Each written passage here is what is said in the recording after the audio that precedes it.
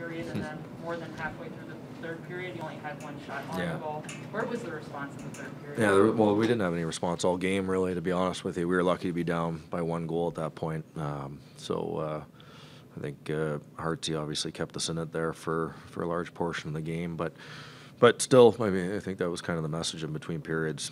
We recognized that we weren't good, but there's still an opportunity here, and clearly we didn't grab it. So, you know, going to have to regroup here. This is obviously a disappointing game. You can go into the break feeling good about kind of where we were going, and then clearly that game did not match, you know, our expectations. So now we have to respond to that. Yeah, before the All-Star break, you were saying that you felt like some of the habits, you're developing the right ones. So I guess where was the disconnect once you got back? That's a good question.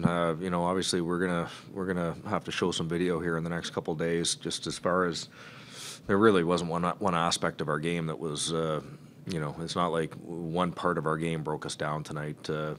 You know, you can start with one-on-one battles, loose puck races. You can move into execution. You can move into the structure, the detail of our game. I mean, we can pinpoint a lot of things, and it didn't seem like we really had anybody that could, you know, keep swinging the momentum. You know, maybe we would have one good shift, and then we'd follow it up with a bad shift. And so, you know, again, we'll get to work here in these next couple of days, and you know, we've started to try to establish what our standards are in certain areas.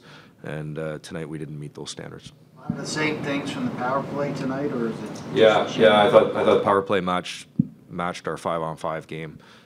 Really didn't generate any momentum for us at all tonight.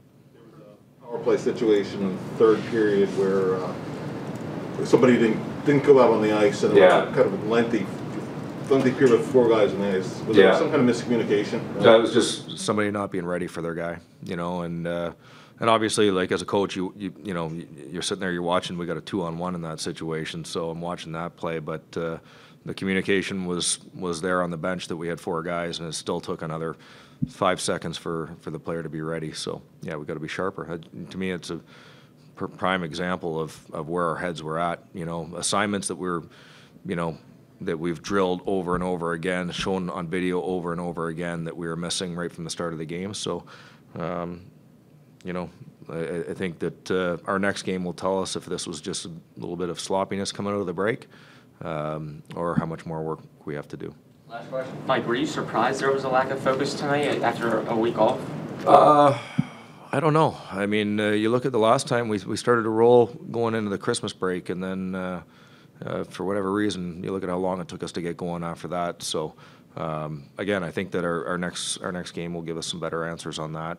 I thought that we had a really good practice yesterday. I was very surprised. You know, you expect a little bit of sloppiness. You don't expect perfection coming out of a break. You know, primarily in the execution. But I thought that they were certainly more willing to engage in the one-on-one battles, block shots, do all the little things that we were doing before the break that we didn't do tonight.